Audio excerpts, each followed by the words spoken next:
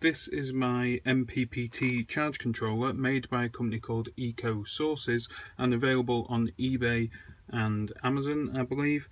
It's a good little product, but I thought I need to do a complete and utter review on this because I've been running it on my solar system for now about 6 months, I think. And I think the time's come that I need to do a full review.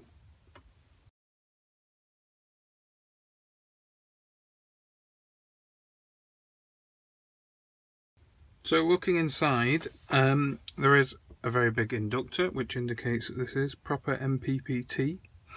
What looks like 2 current shunts for measuring the current both coming in and on the battery, I'm guessing. There is this fuse here which isn't soldered straight to the board, it's on, can you see that? Perhaps the other way around. Spade connectors, so it is removable.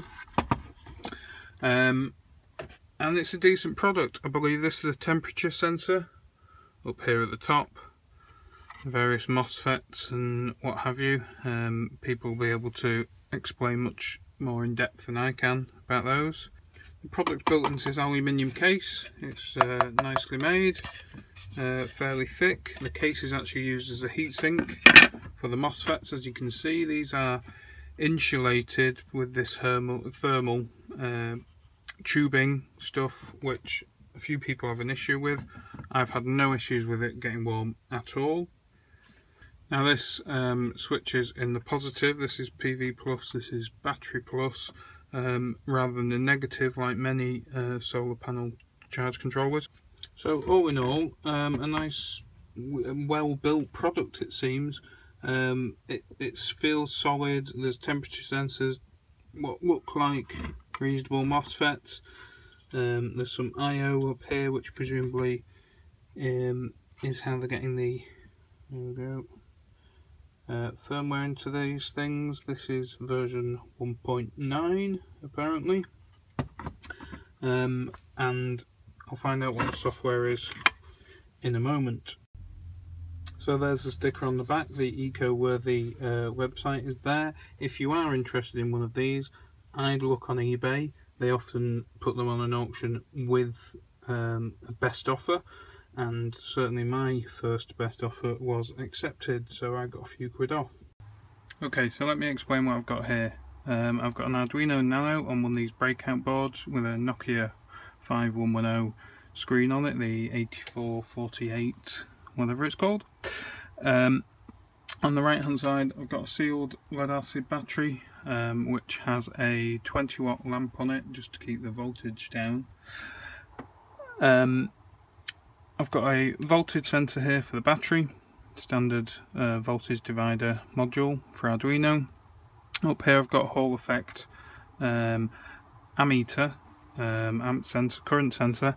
Is that the AC712 module? I might need to check that. And then on this side of the circuit, this is where the solar panel would come in. This is connected to the battery obviously. Again, I've got the current sensor and the volt sensor, and this display should hopefully display the right numbers so I can see that volts coming in, current coming in, and therefore how many watts, volts on the battery, current on the battery, and how many watts are going into the battery. So that's the plan. So I'll zoom into the screen and to the MPPT charger so that we can conduct a few tests. Okay, so I've got a battery on the charge controller now. It's reading 12.5 volts both on my little Arduino meter and the charge controller meter. That has a 20 watt halogen 12 volt lamp on it just to keep that battery voltage down because I don't want it to go too high. Before I do just power this up, what I've noticed here is that the voltage reading here on the solar panel is showing 1 volt, and I do suspect that the backfeed diode in this solar charge controller is leaking somewhat, and I wonder if I should replace that really. But first obviously I'd need to find it. So I'm having some issues with the lack of solar. So what I've done now is I've set up my boost buck converter for 17.5 volts and 1 amp. Okay, and this is running off my battery bank. So let's see what happens when we plug that in. If I can. So there it goes, and we'll just turn it on. Okay, so that's settling at 17.5 volts, just under, and 1 amp. It's squeaking a bit, but the inductors are squeaking a bit, but we'll keep that on for a minute or two. And as we can see now, we're back into bulk mode. 1 amp exactly, perfect. 12.6 that battery voltage is confirmed by this. So we're getting roughly 17 watts in and 15.5 watts going into my battery. So that's a reasonable efficiency, in the 90s there somewhere, isn't it? Let's do the MPPT Demo. And it reckons the efficiency is up by 44%. On PWM we're getting 750 milliamps. On MPPT we got just over an amp, didn't we? So this really does do MPPT. It's reasonably efficient, as we can see. We've only lost about 2 watts in the conversion there, compared to if we put just use PWM, we get about 75%. If we brought the solar voltage down to a similar level to the battery voltage, we'd obviously lose watts, because power in watts is voltage times current. Okay, so I've just taken that 20 watt 12 volt lamp away from the away from the battery, so that the battery level can increase. Still getting 17.3 volts on the solar, and the battery's coming up to 13.2. Still getting 1 amp in, still getting 1.2 amps out after that DC conversion. So what's coming in 17 and a bit, and what's going out 16, should we say. Okay, so I'll just turn down the brightness a bit on the camera so that we can see the screens a bit better. Still in bulk mode. Battery's up to 13.5 volts, still getting just under an amp with meter, which is about right, confirmed by the Arduino test rig. So it reckons 12 watts, I'm seeing a little bit more down here. Still in bulk, 13.5, hopefully in a moment it should stop doing MPPT and go into pulse width modulation mode as it goes through the absorb and the float cycles.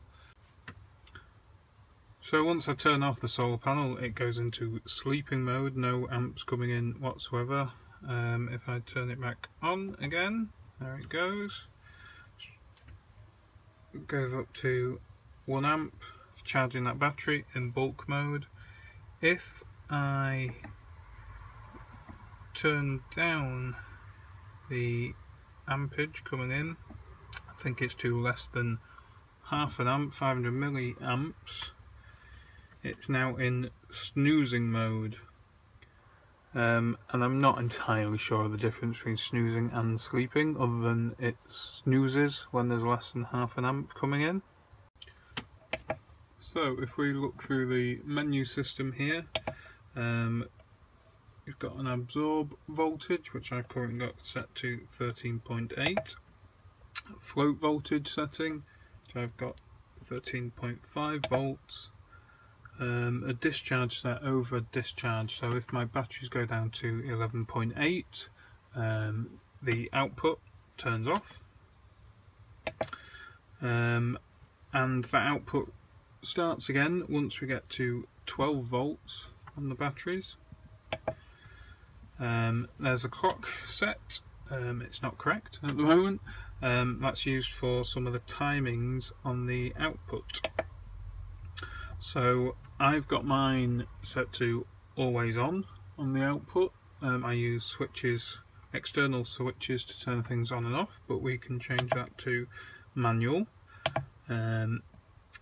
This is CDS is dependent. Once the light has gone on the panels itself, you can change the amount of time it stays on for, and then these are the time modes. So on at midday, off at midnight, or for example, there's various different levels.